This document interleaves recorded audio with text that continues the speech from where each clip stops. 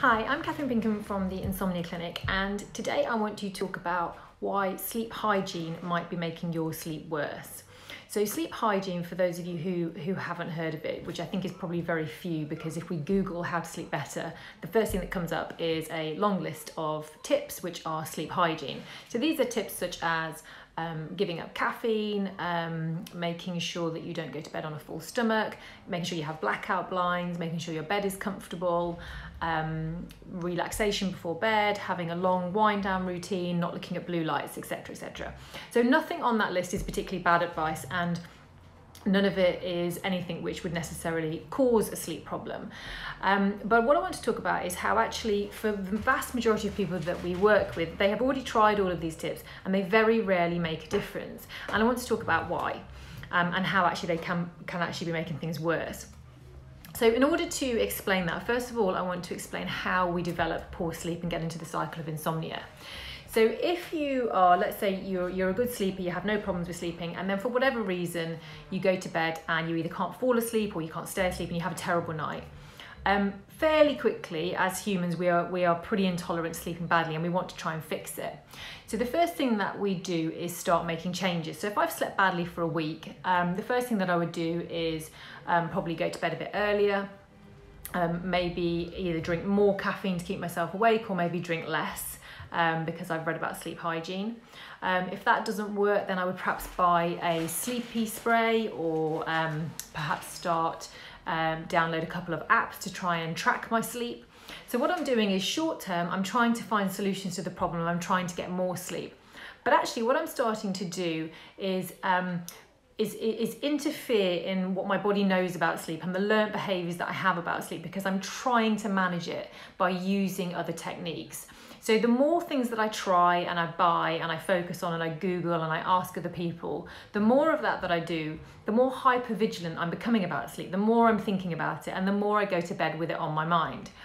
So after a week or 2 weeks or 3 weeks of not getting enough sleep, I would have done the whole sleep hygiene list by now. I probably never have a cup of tea or coffee at all because I'm so worried about it. Never have a glass of wine in case that affects my sleep. After a month, 2 months, I've stopped socialising in the evenings because actually I want to make sure I can do my wind down routine. I've cleared everything out of my bedroom, so my bedroom is now just a bed. I've got no TV. Maybe I'm listening to mindfulness apps. Maybe I'm trying to do lots of things in bed to try and relax and clear my mind.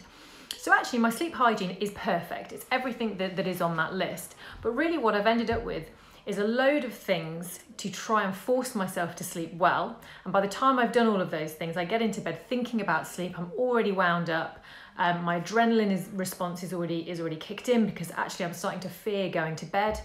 And so the more things I try, the more things I do, the worse my sleep gets. And this is how, for me, sleep hygiene can be making your sleep worse. So regularly we see people with perfect sleep hygiene who sleep terribly. And actually there is very little evidence to show that sleep hygiene is a cure for anybody with insomnia. And more that I work with people, the more I see that actually it's making things worse. So I'm not saying that we should all be drinking coffee before bed and it doesn't matter about blue lights. I'm not saying that. But when you have a proper sleep problem, the fix and the cure that you're looking for is not sleep hygiene. It's CBT for insomnia, and CBT for insomnia is not a program of sleep hygiene. So if you were drinking coffee before bed, I'd be telling you not to, but there's far more to it than that.